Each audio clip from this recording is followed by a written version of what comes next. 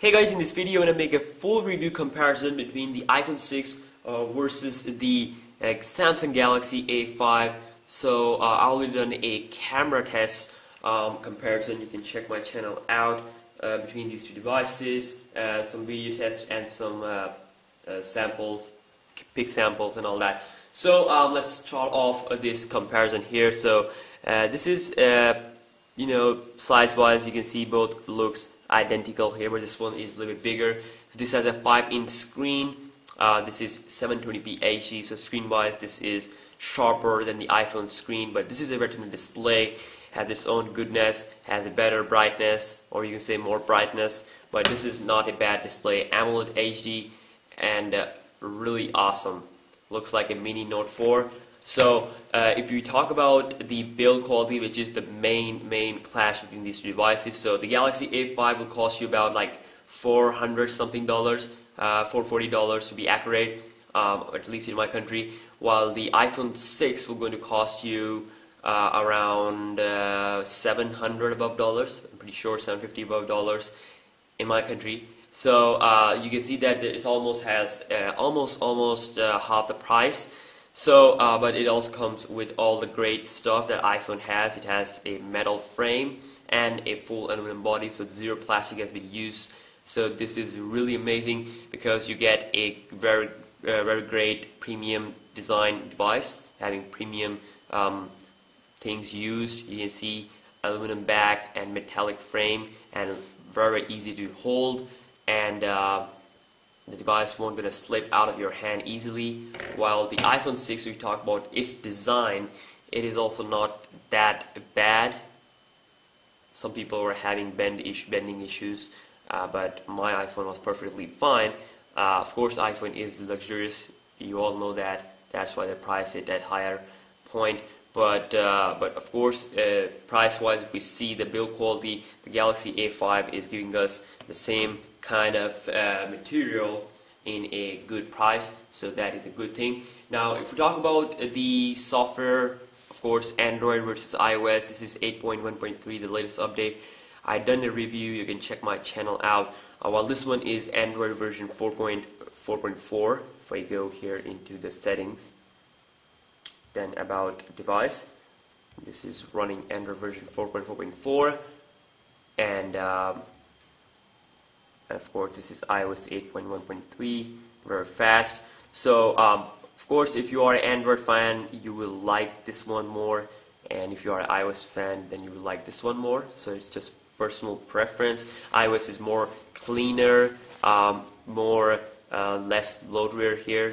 The bloatware is available here but not available here. It is just clean and simple, and of course you can see we have this notification area. You can also add some you can say some more custom keyboards and other stuff that is included in the iOS 8 update.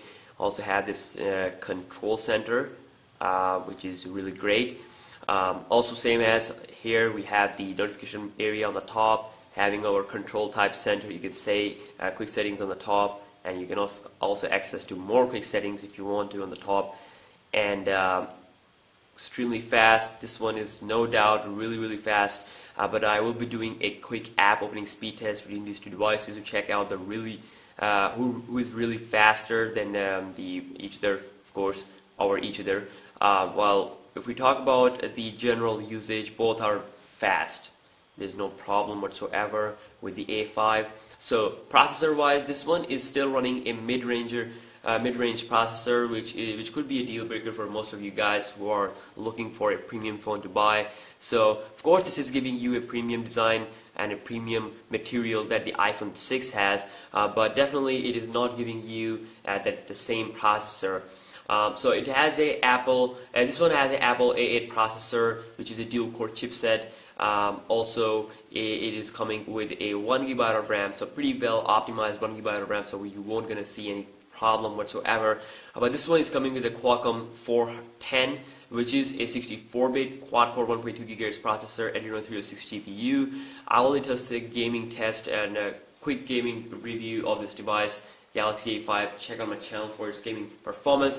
But anyways, if we talk about the comparison with the A8, this is not the processor that you are looking for in terms of performance. It will give you a good battery. I've noticed that the battery life is really good. If we compare it with the devices like Galaxy Grand Prime, like I've used before, I've done a ton of videos on. You can search for that on YouTube. But this one is a little bit more better than that phone. And definitely, if we compare it with the A8 is faster, has a better benchmark score, has a better GPU, and it has a score almost close to Note 4 Snapdragon 805. So definitely, I can't really compare it in terms of their internal things.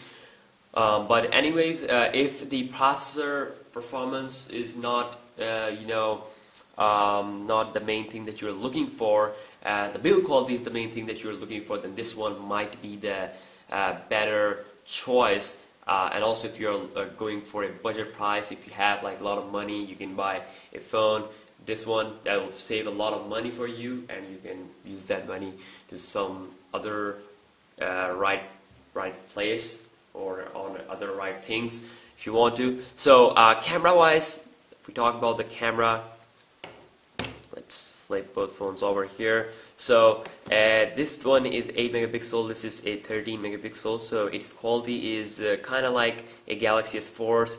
I already done a video about that, check out my channel. So this one is having an 8 megapixel camera, this one is having a 13 megapixel camera, but it doesn't matter. The iPhone 6 has a better, you can say, better sensor, has a bigger sensor so that more light comes in, and also has a better focus and all that. Take a lot of good photos. So definitely iPhone 6 has a, you can say, 8 megapixel full power camera. It's not about megapixels, it's about the sensor. The sensor is better here. Well, this one has more megapixel, but that don't really matter. So if we talk about the, you can say, front camera, which is, I'm really impressed by this device. So this one and the A3 are kind of like a selfie phones. This one is coming with a 5 megapixel camera on the front, which can even record a 1080p HD video. I'm not sure if the iPhone's front-facing camera is capable of that, but I'm pretty sure that it can record a 720p video. So let's quickly go here into the camera here, to the front-facing camera app. Okay, you can see pretty fast device. Let's open up the camera here. Okay, now you can see that we have good features here on the Galaxy A5, like palm selfie. You can show your hand to your device, and it will going to capture the photo immediately. You can see that. So basically, it works well when you are actually taking a selfie, like holding like this. So this really works great. But anyways, this is not available on the iPhone. So iPhone has a more cleaner camera app. You can see that very few features available in front-facing camera, photo, video, slow-mo. If you switch on the slow-mo, it just quickly switch to the back camera. So of course you can't record a slow-motion video using the front-facing camera. But anyways, iPhone 6, you can immediately capture as much photos as you want. You can see pretty fast there, and you can see it does take a little bit time there. It's not that fast. You can see it just takes some time to process, but the image quality is better here. I've done a full camera review, back and front, in terms of photos and all that, picture quality, so you can check that out on my channel. So anyways, if we do talk about the features there, so this comes with more features. If we go here into this button, you can see a lot of features there to choose from, ISO, and a lot of control options. While if we switch, there are no more options there, so let's switch to the back camera on both of the devices.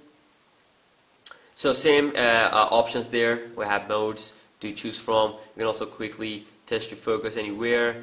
Then also on the iPhone 6, the one thing that I like is that you can focus and you can increase the brightness and all exposure, which is really great. Then we do come. Then the iPhone 6 does comes with the 1080p video recording at the 30 fps. You can also record a slow motion video at 240 fps or at 120 fps if you want to, time-lapse video. So definitely video quality wise, iPhone 6 has an edge. Video features wise, well, this one can only record a 1080p video, no slow motion video, no fast motion video, which is really not good, so they should have included that. But anyways, we have normal video editing options. You can see recording mode, normal or limit for MMS. We have some exposure value option. We have some normal options, nothing that much good. So it also has these modes here. You can also download some modes if they are available for this device. You can touch to focus anywhere. Same feature here on the iPhone 6.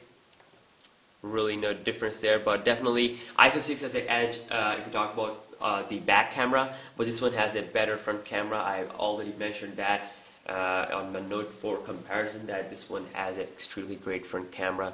I'm really satisfied and all that. So this also comes with the themes. If we hold down the home screen, there's also a fourth button that Samsung included with this 4.4.4 KitKat. Now we have 5 themes. I'm not sure if you can download from the Galaxy Store. I haven't signed in at the moment, but you can have different themes if you want to. You can apply different themes.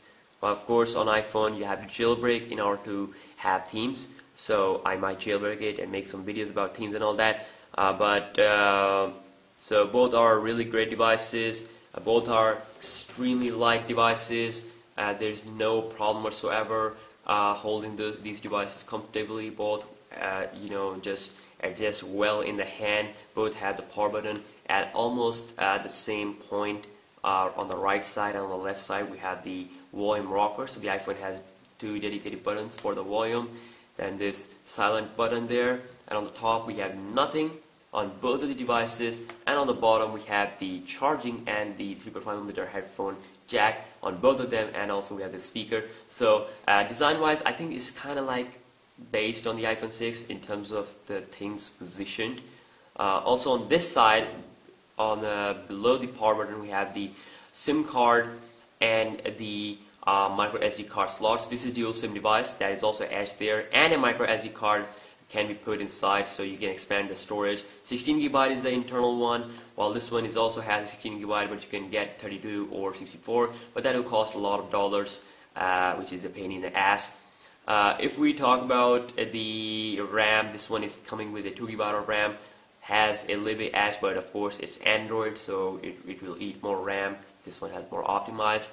So of course you can see that below the power button we do have the SIM card tray, so you can see they are kind of like same based, like A5 might be based on the iPhone 6 in terms of the elements positioned.